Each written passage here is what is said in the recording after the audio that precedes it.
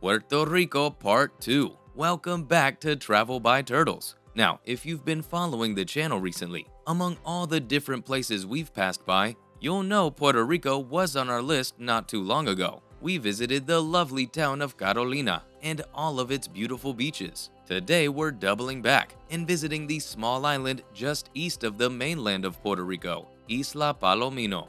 Coral reefs, seagrass beds, and rocky coast marine life are abundant natural attractions on the island. Isla Palomino is the largest of the three private islands of PR, the other being Isla de Ramos and Isla de Lobos. The whole Palomino Island is owned by the descendants of Alberto Bachmann Glauser. The story goes that Alberto made his fortune as the American plumbing representative to Puerto Rico. He ended up cashing out and buying the island in the 1930s for around $30,000. The El Conquistador Resort in nearby Fajardo is the only traveler's residence available on the island. Since the hotel has no beachfront, it rents out the land and provides the short ferry ride to its guests for their beach use. The hotel pays the island's owners $40 grand every month just for the ability to send their guests there. Now that is how you wheel and deal. On the south side of the island, you can actually see Palomino's little brother, Isla Palominito, which literally means Tiny Palomino, a public island with no buildings. It's basically a sandbar, chilling in the middle of the ocean. Palominito is actually well known from the Pirates of the Caribbean movie. In one of the many sequels, On Stranger Tides, Captain Jack Sparrow, played by the legendary Johnny Depp, tries to ditch Penelope Cruz's character Angelica on a deserted island. This is that deserted island, and all this island awesomeness is just a water taxi ride away from Puerto Rico, only about 20 minutes. Now, before we set sail, if the content today intrigues you enough to watch the whole thing, please let us know. Give the video a like and share it with the travel gang to show your latest discovery and future destination. And why not subscribe so you travel with us on our next one? And now, away we go. Palomino Island is a private island located off the northeast coast of Puerto Rico,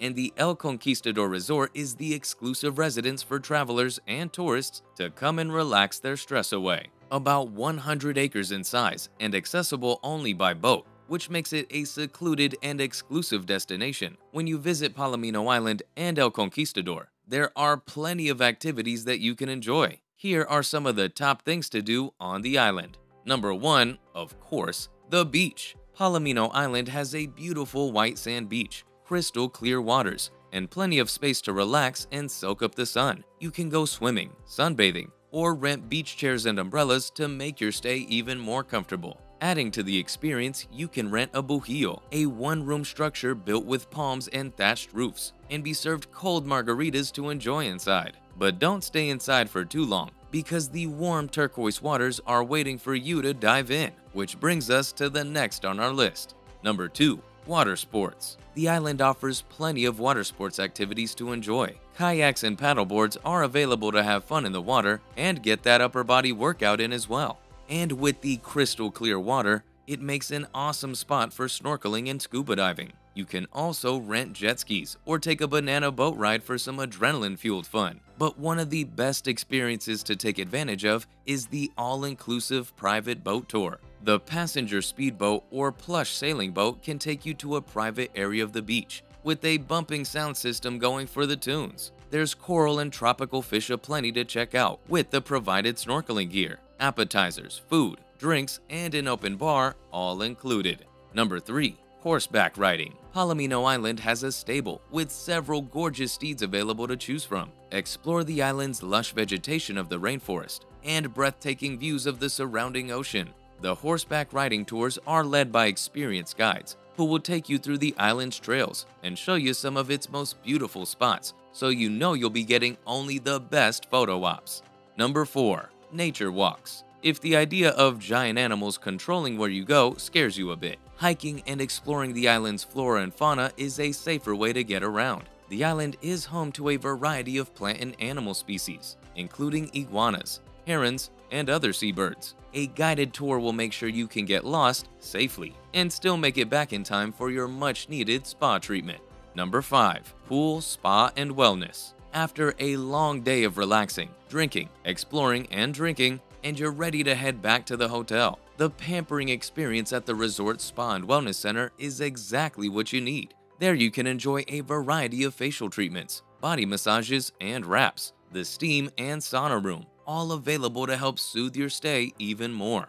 And the pool is right outside, including the Coquí Water Park. The lazy river is always a great way to chill and float the day away, and the infinity pool overlooks the Caribbean Sea and Palomino Island. But if you really want to turn up, they have 253 feet of thrills and spills on the speed slide, with a massive vertical drop. Coquí Water Park has everything for the family to enjoy a day in the sun. Now for the dads with that itch to hit the links and the clay, we got you next.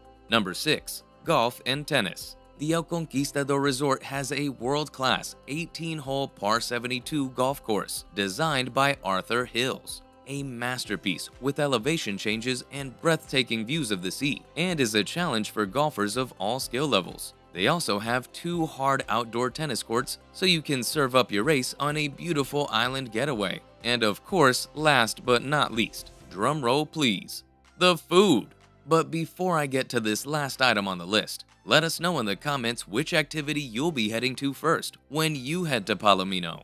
Number 7. Dining and entertainment. Palomino Island has several restaurants and bars where you can enjoy delicious cuisine and drinks. Brisa's Courtyard Cafe, the resort's primary restaurant, serving up local entrees like sancocho and churrasco, flavored mimosas for breakfast, and wine by the glass for dinner. Cafe Bella Vista is the afternoon cocktail spot with a gorgeous balcony view of the sea. And Bono, the Italian chop house, whipping up gourmet dishes and prime cuts in a beautiful modern setting. You can also attend live music shows, dance parties, and other entertainment events organized by the resort. And the list is heavy. Volleyball, dominoes, water aerobics, arts and craft, bingo, hula hoop competitions, breakfast buffets, musical chairs, water games, even sandcastle making. Like, what more could you ask for?